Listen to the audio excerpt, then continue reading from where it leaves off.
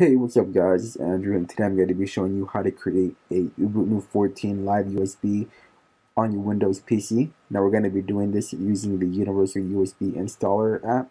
You can download that and the Ubuntu 14 ISO directly from the full guide linked below. And after you have both of those files, go ahead and open up the Universal USB Installer exe. You don't have to install the app, it'll open up as a standalone app without having to install anything to your hard drive. So after you open that up, under step 1, change the install type to Ubuntu, and then under step 2, click Browse, and then select the Ubuntu ISO that you downloaded, and then under step 3, select the flash drive that you have plugged into your computer. Just make sure that it has a couple gigs on it so that you don't run out of space.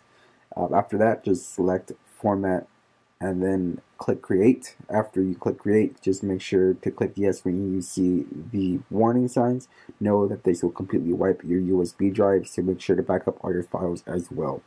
The creation process takes you like 4 minutes to complete.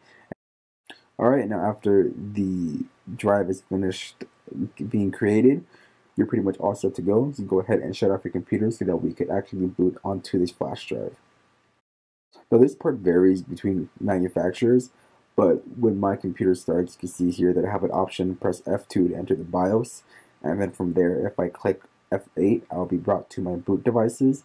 Now when that screen comes up, all I have to do is use the arrow keys to scroll down to the flash drive that I just created and hit enter, and then at the next screen, select Try Ubuntu without installing. And again, this varies between computers, so be sure to check out your boot screen when you first turn on your computer to see which option will get you to either the BIOS or boot devices. Alright, so you can see here that we have Ubuntu all loaded up. You're at the main desktop, and it'll pretty much function as your full Ubuntu machine without having to install any files. Alright guys, I hope this guide helped you out. Be sure to check out the full guide linked in the description below, and like always, be sure to like, comment, and subscribe. Have a good one, guys.